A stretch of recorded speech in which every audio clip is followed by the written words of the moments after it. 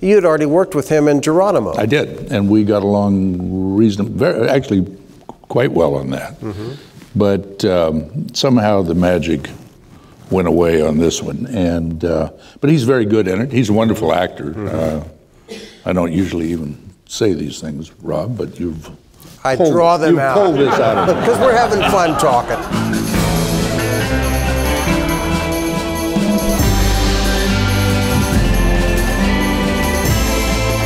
Coming here, listening to you guys talk about what's great to see Stephanie. I usually only see her across 4 tables in a restaurant. And, who's got the A table? I don't know. And she does, deservedly. And but you guys talking about Bob Totten, who I knew years ago, Warren Oates, who was a friend, Dobe Carey, who was in, I think, 3 of my movies. And so, you know, these are old friends. With Westerns, it's a nice feeling when you see familiar faces in the Westerns, because those are the people that are real. We were talking about Ben Johnson and Dobe. Dobe had such a wonderful scene in The Long Riders, where he's in the coach. That was because of Lindsay Anderson. Lindsay introduced me a wonderful director who wrote a book about Ford. And Lindsay and I were friends. He asked me if I knew Dobe. I said no. He said, well, you're like John Ford, you got to talk to Dobe, of course. So he introduced us, and then he took me aside and says, God damn it, you know, write a scene for him in your next movie. So it was The Long Riders, and I did write a scene for him. And we did it a couple of times, but, you know, movies. The Long Riders, that is very unusual for several reasons. It's very realistic, just the locations, the look of it, the dialogue, the relationships. It's so different from the other Jesse James Cole Younger films. And of course, you've got all the brothers playing the brothers in the film.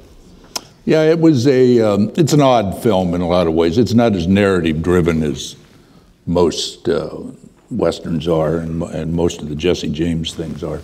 It's a pastiche. The brother thing worked out very well.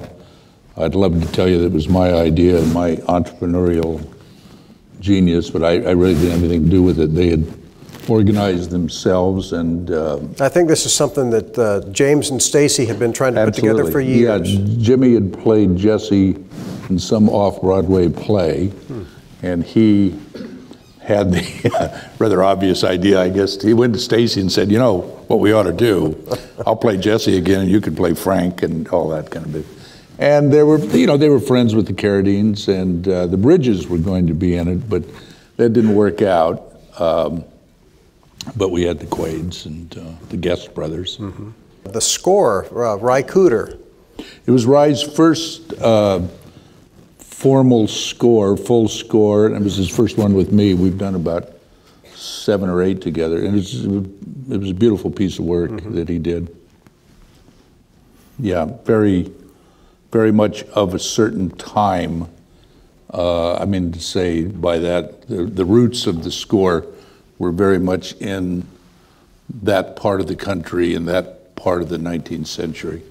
Worked out quite well. There's a scene where, it's the first time I ever noticed James Remar with a Bowie knife fight with David Carradine. What a great scene that is. It worked out. It was actually a kind of a mess when we were doing it. I have to give the great Sam Fuller credit on that. Sam and I were friendly. Bobby Carradine had played basically Sam Fuller in Sam's movie Big Red One, and Sam was in town. I used to mainly see Sam when I was in France, but he had a little house up off Woodrow Wilson, and we were shooting that. We shot that scene at Warner Brothers, and we rehearsed, and we shot in the morning. It was, Christ, it just nothing was working, and I think I was not in one of my better moods, and I remember saying to David and Jimmy, I said, look, this stinks, and I don't know what the hell is, maybe it's the goddamn routine, or maybe it's you guys, or maybe it's me or something, but there's nothing that we've done so far that looks worth a good goddamn. And Sam Fuller's coming to lunch, and I'm sure he'll come over to the set. And if I were you guys, I wouldn't want to be embarrassed this way. And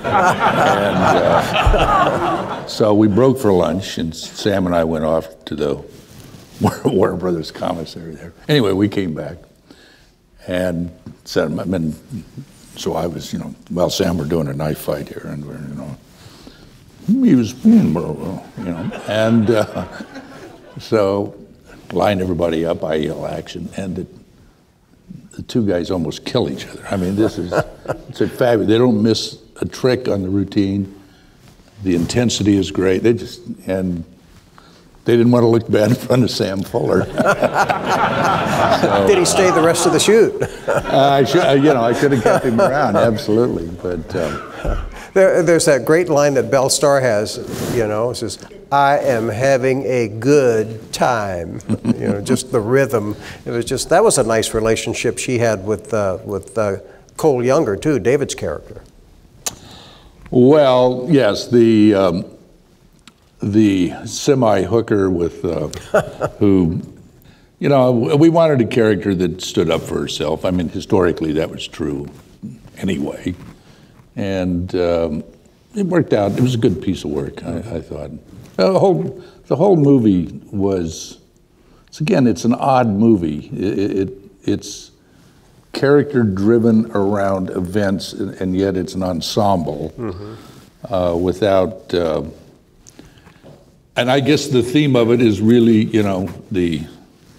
what you sow, you reap. And as Cole Younger says, we played a rough game and lost, and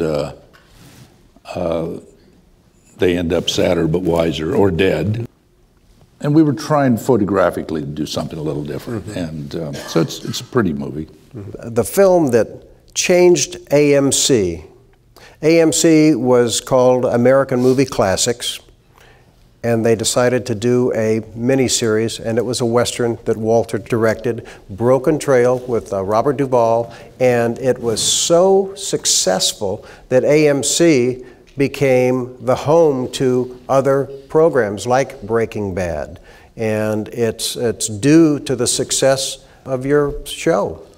Well, I think it helped. I don't know that... They woke up and said, wow, we're not going to run Lex Barker movies anymore. We're going to be running new films. Yeah, we shot it up in Canada. It was a bit of a mixed shoot. I think I loved it. I mean, I loved shooting up there, and the Chinese girls were wonderful, and Tom Hayden Church was, he was terrific. He won an Emmy. And I think you won an Emmy too, didn't you, for that? I did, yes. And so did Mr. Duvall. He's irascible, though. Well, my hesitation about this has to do with Bob and I did not get along very well. So I have great respect for him. You had already worked with him in Geronimo. I did, and we got along reasonably, actually quite well on that. But somehow the magic went away on this one. And but he's very good in it. He's a wonderful actor. I don't usually even say these things, Rob, but you've draw them out. You pulled this out of me. Because we're having fun talking. Listen, I have great respect for him as an actor. And, but we did have a few moments, I will say.